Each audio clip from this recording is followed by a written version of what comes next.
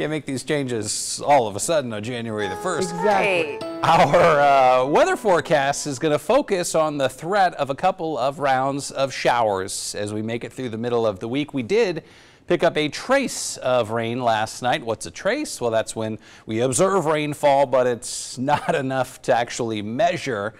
There were a few areas north end of the valley that had a few hundredths of an inch of rain, but officially a little less than that at the airport last night. Light showers are in the forecast tomorrow, and with the timing coming during the middle of the day, maybe a few slippery spots on the roads on Wednesday, and then some moderate showers like 1/10 of an inch, possibly 2/10 of an inch is in the forecast on Thursday, possible in the morning, the midday, and the afternoon. So again, that could cause a few slippery spots. We'll watch Wednesday and Thursday, 30% rain chance and a 70% rain chance respectively here in the Las Vegas Valley. A little spotty moisture this morning. You may see a stray sprinkle just because we've got some lingering low clouds, but the moisture on the way out. The blue here at Futurecast is some snow showers moving out of here across northern Arizona and southern Utah. Middle of the day, plenty of sun. 4 in the afternoon, still decent dose of sun.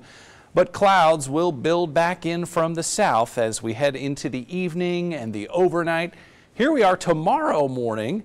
We start dry first thing Wednesday, but here comes a round of possible showers during the middle of the day. Wednesday, amounts would be light tomorrow, but again, we'll be watching it. And then Thursday morning, we've got a lot more organization to the look of the approaching rain. So Thursday could end up being a bit of a soaker.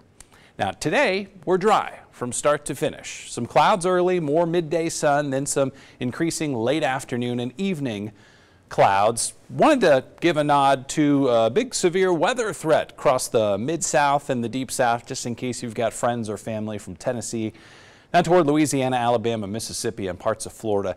They're dealing with the risk of tornadoes. Our weather will be chilly but quiet, low 40s this morning, high temperatures in the low 50s this afternoon. Then tonight we'll drop back down into the low 40s. Here's the 7-day forecast. Chilly weather all week long.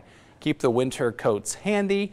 A 30% rain chance Wednesday, 70% rain chance Thursday, and again amounts Thursday morning, midday, afternoon. Could be 1/10 or 2/10 of an inch, which would cause some slippery spots on the roads. Friday, Saturday looks dry but cool in the mid-50s, and a couple additional small shower chances Sunday into Monday, but no big warm up to tell you about over the next 7 days.